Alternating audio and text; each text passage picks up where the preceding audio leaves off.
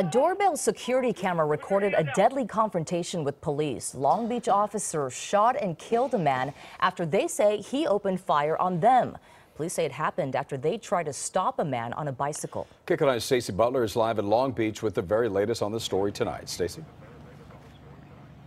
Jeff and Susie, as detectives here at the Long Beach Police Department continue to investigate, neighbors who live on the street where the shooting happened say that they know that person who was shot. They describe him as a young father.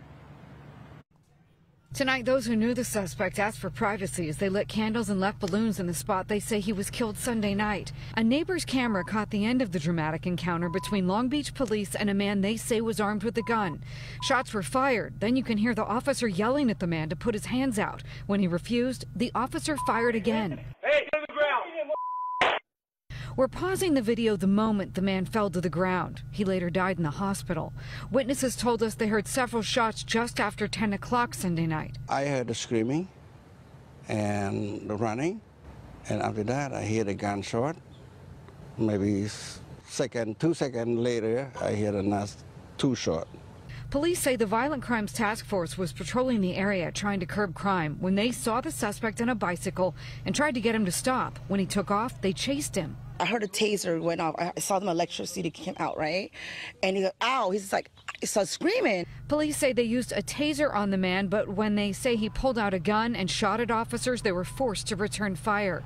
They showed a photo of this gun recovered at the scene, and neighbors pointed to this bullet lodged in a tree. They got the flashlights out. They've been scouring the area here, perhaps looking for bullet casings. Witnesses say they heard officers warn the man repeatedly to give himself up, but he refused to. They said it more than once, more than twice, more than 3 times. Like, put your hands up. I'm like, why is this guy not doing it? I'm thinking in my head, like, why? Like, you know what's going on? And detectives are not saying why they initially tried to stop this guy. They are looking for more witnesses, so if you have any information, Long Beach Police would like to hear from you. That's the latest from Long Beach. Jeff and Susie, back to you. All right, Stacey, thank you.